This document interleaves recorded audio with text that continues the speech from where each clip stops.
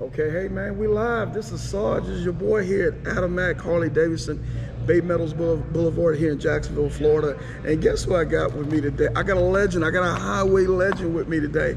I got Miss Cynthia Franklin with me, aka Snacks. She's blessed us. She's done her I-10 to the end.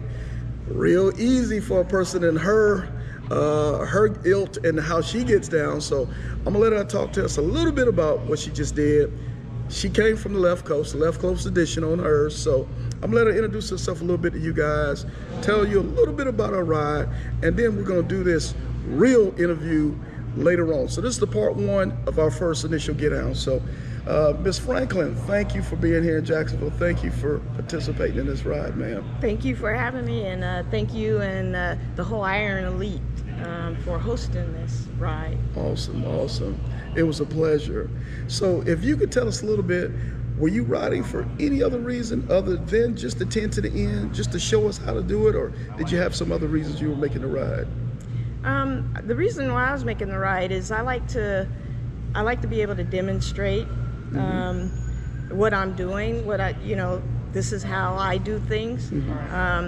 But this time it was a little more personal, for Awesome. Becky.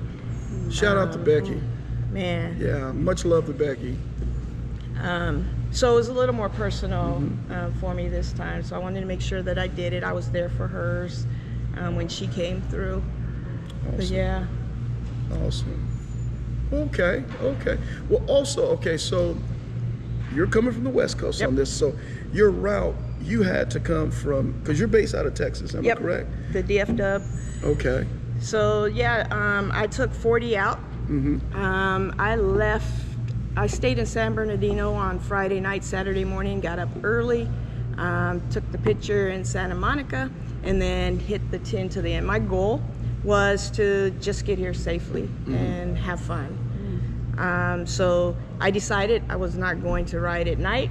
And when I saw stuff, I wanted to see or do, I was going to do it. So immediately I said no iron, but this time. There you go. We're in vacation mode, kind of. Vacation mode. That's right. Awesome, awesome. Fun riding. Speaking of vacations, this is what I saw.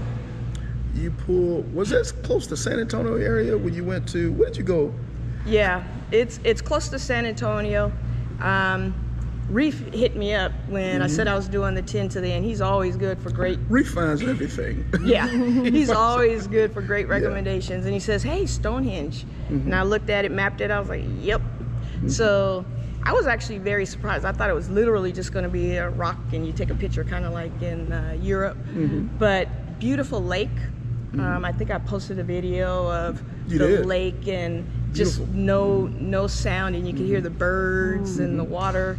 That was so peaceful. I spent about an hour there just relaxing, eating my chips. Awesome, awesome. Or my snacks, I should say. And I'm glad we're just talking about this real quick right now, because for all my I-10 to the end riders, of course, we want you on the 10 and we want you to stay on the 10.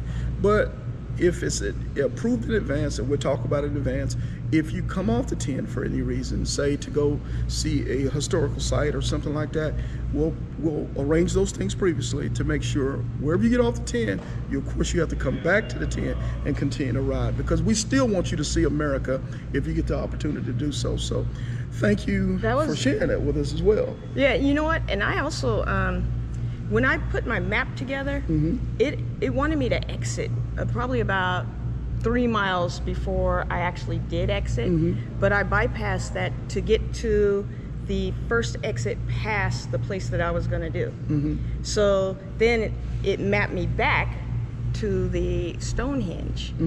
So when I got back on the freeway, I got off at 501. Right. I got right back on at 501. The next exit was 502. So instead of me skipping it and then having to turn around and come all the way back. Just that easy, I'm telling you. The wonders of GPS, I'm telling you. Without it, we'd be in trouble. So. Yeah, I even use it, even though it's I-10, I use it for prompts. Oh yeah, that's all I do. I'm gonna say this: if you get lost on the 10, trying hard. You probably could go across the 10 with a sheet of paper. It's no big deal to go across the 10. Well, in Houston, I actually had to make a couple of U-turns in maybe Houston. mess it up a little bit in Houston, maybe a little bit in San Antonio. You know? I accidentally got off to get gas at a place, and I was like, how do I get back on this freeway? I think Houston don't bother me as much. San Antonio gets a little tricky for me sometimes.